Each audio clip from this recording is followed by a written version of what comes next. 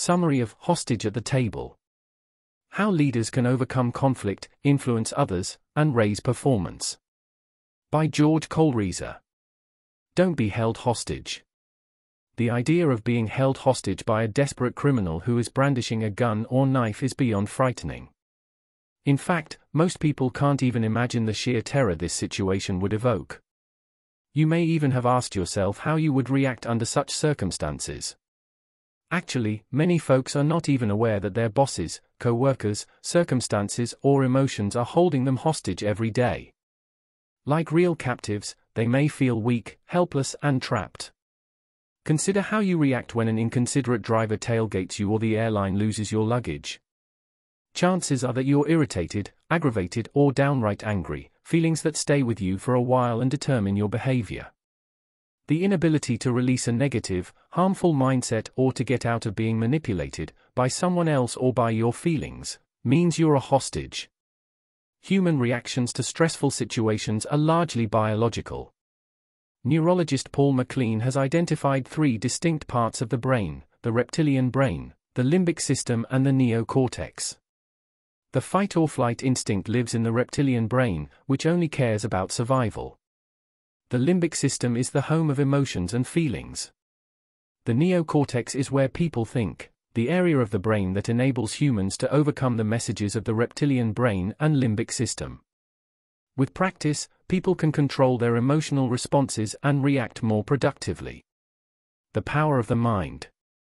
People who have accomplished extraordinary athletic feats report that instead of focusing on pain, discomfort, or misery, they concentrated on the outcome. Instead of stopping at the 20-mile mark because of leg cramps, the marathoner envisions crossing the finish line. Instead of climbing into the boat, the exhausted English Channel swimmer pictures reaching the shore and walking out of the water to the sound of loud cheering. Medical students whose lives are consumed by studying and hard work think about receiving their degrees, and not about their extreme fatigue. Negative thinking victimizes many people. That's the voice in your head that says you don't think the boss will promote you. People tend to become hostages to their own pessimism. More often than not, that leads to a negative outcome. Imagine walking into the office on Monday morning well-rested and looking forward to a productive week. 15 minutes later, you've gotten 4 phone calls, a dozen emails, and a reminder that you're meeting a difficult client at 10 a.m. All of a sudden, your peaceful world has been disrupted and your attention is fragmented. But you can resist. Effective leaders do not allow themselves to be taken hostage by their environment or by demands on their time. They stay focused and positive.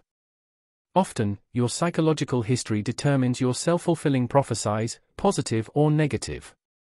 If your parents discouraged you from taking risks, then you are highly unlikely to step out of your comfort zone and accept new challenges.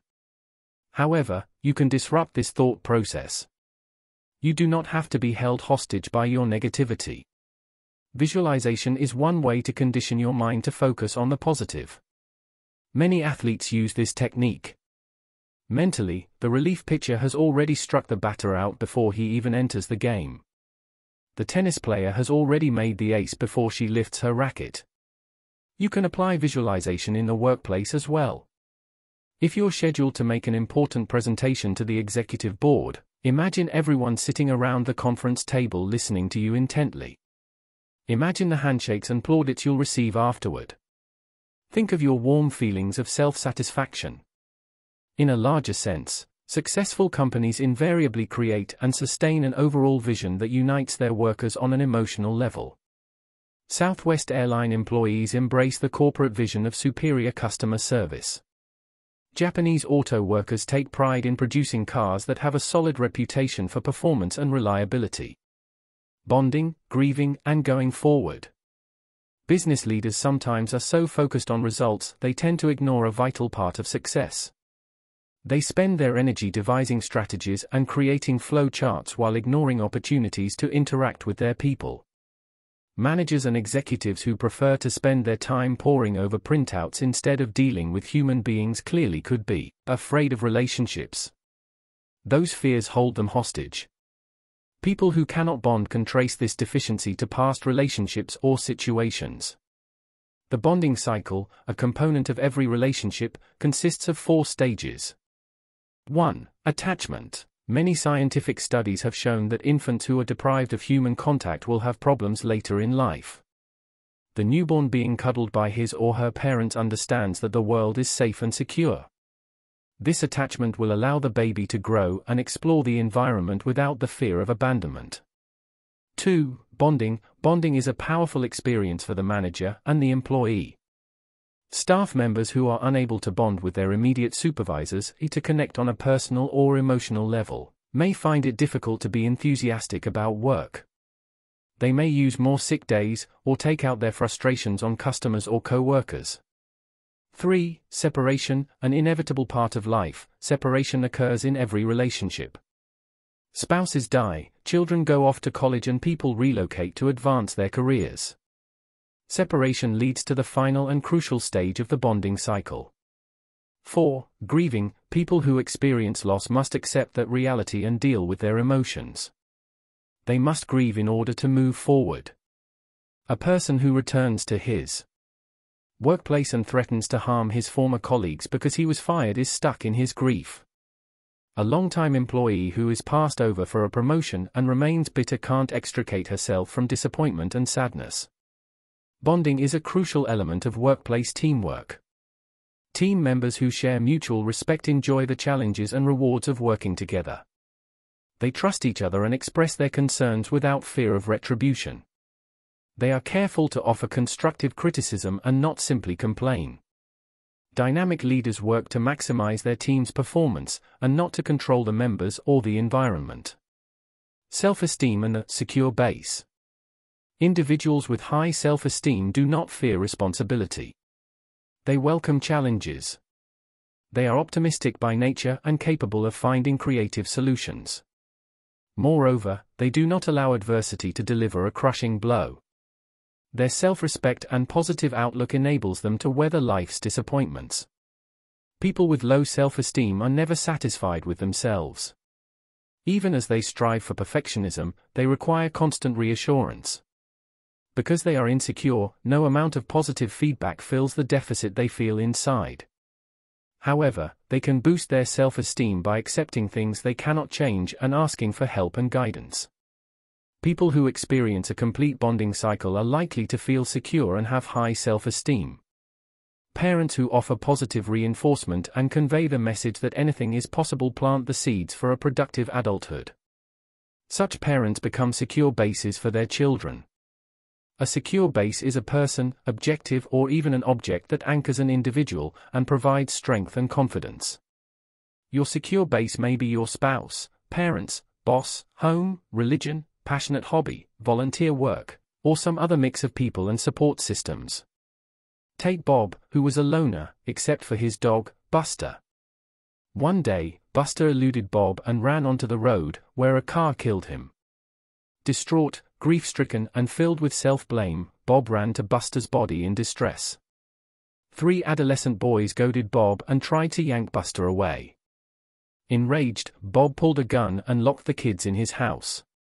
Negotiators realized that Bob felt he had nothing left to lose, since Buster, his secure base, was gone.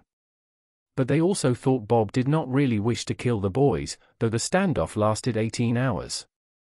Bob threw out the phones the SWAT team put at his door, so a negotiator tried to toss a rock into an open window with a note attached, "Please, let's talk."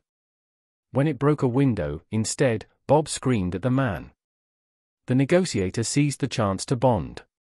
Bob demanded money for his window, and the negotiator agreed. As they spoke, he learned Bob needed cash to bury Buster. The negotiator promised, and later delivered, the funds. Within 2 hours, Bob released the boys and gave up his weapon. Learn to deal with conflict. The reptilian part of your brain tells you to flee confrontation. For some people, conflict brings up very unpleasant feelings. Children who are traumatized by their parents' bickering may avoid conflict as adults. And yet, adults who cannot deal with conflict are hostages. To be effective, leaders and supervisors must manage conflict. Rather than link conflict with negative emotions, view it as a learning and growth opportunity. Conflict is a natural component of relationships. People will disagree, particularly at work. The key is healthy dialogue, giving all those involved the freedom to express their opinions and keeping excessive emotion out of the equation. In real situations, conflict management and dialogue are crucial. For example, in a hostage negotiator's first attempts to bond with a criminal, the negotiator's primary objective is to secure the hostage's freedom. Sometimes, the hostage's actions make a big difference. In 2005, Brian Nichols killed 4 people at an Atlanta courthouse. A day later, he took Ashley Smith, a young widow and mom, hostage. He tied her up in her home, but as the hours passed, Smith got her captor to talk with her about major life issues, such as religion and family. She gave him medication and read to him from a book, The Purpose-Driven Life. They connected when Nichols revealed that his son had been born the previous night. Smith told Nichols if he hurt her, her child would not have a mommy or daddy. During the night, Nichols untied Smith. In the morning, she made him pancakes. He released her peacefully. Bonding with him saved her life. Handling conflict at work. If an employee is having a particularly strong reaction to a conflict, rather than take it personally, examine the true cause of the individual's angst. Maybe he or she started the day with an argument, or has an ill parent or child. Maybe the employee is still angry about getting a ticket. Emotional reactions are rooted in broken bonds and loss. Ignoring conflict does not make it disappear. Like a wound that needs first aid, conflict requires attention or it worsens. Try to resolve conflicts with sensitivity. Simply unloading on someone who upset you will make the person retreat, and may trigger an equally emotional outburst aimed, this time, at you. A civilized approach works best. And check your timing. The end of a busy day is probably not the best time to approach your boss with a problem. You can resolve conflict only in an environment where people are encouraged to deal openly with differences. Your firm should advocate open communication, managers must be approachable and listen to employees. Negotiating, how to talk a good game. Good dialogue demands that you look the other person in the eye and avoid dominating the conversation. Say enough to get your point across and then allow room for a response. You have to listen. Good listeners rephrase what they've heard, rather than lash back. Against reprovals and attack, thank the speaker for his or her valuable contribution to the discussion. Do not allow yourself to be held hostage by criticism or by your emotions. Effective negotiation requires dialogue and an exchange of meaningful ideas that conveys the parties' positions. Dialogue should create a bond that deepens even if negotiations appear to be going badly. You may hear no from the other party while, in fact, you are just getting to know each other better and moving closer to agreement. Sometimes, you may feel as if your conversation is going nowhere.